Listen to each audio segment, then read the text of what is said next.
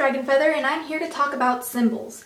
I'm going to show you them and then tell you what they mean. Alright, so the first and probably most popular symbol of Wicca is the pentacle.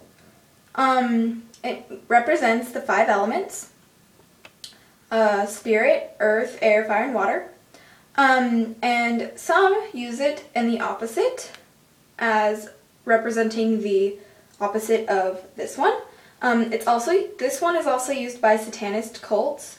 I don't know how they use it, but yeah, that's the pentacle. The next one is the triple goddess, or the triple moon, and it represents the maiden, the mother, and the crone. It is a symbol of also the moon phases, and it represents the goddess.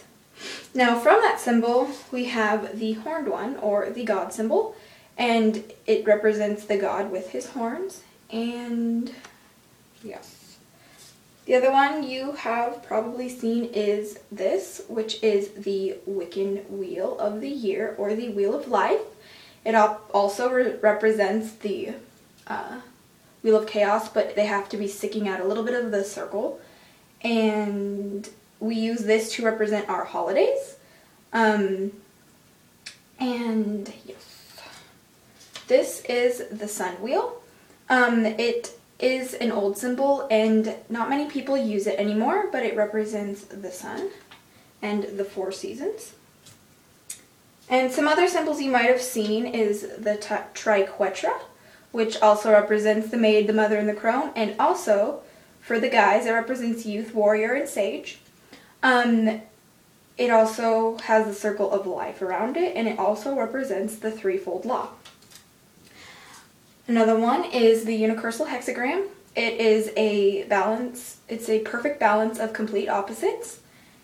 The one pointing up being the female, the one pointing down being the male. Another one you might have seen is the endless knot. It represents life and an endless journey. The other one is the Wiccan hexagram without the circle. It is known as the Star of David. It represents the 4 elements and the perfect balance between opposites as well. The other one is an Egyptian symbol called the Ankh, and it represents immortality and life and is the key to the afterlife. The other one is, I don't know how many people know this one, it is called the Ogre Cross, or the Troll Cross, and it represents protection.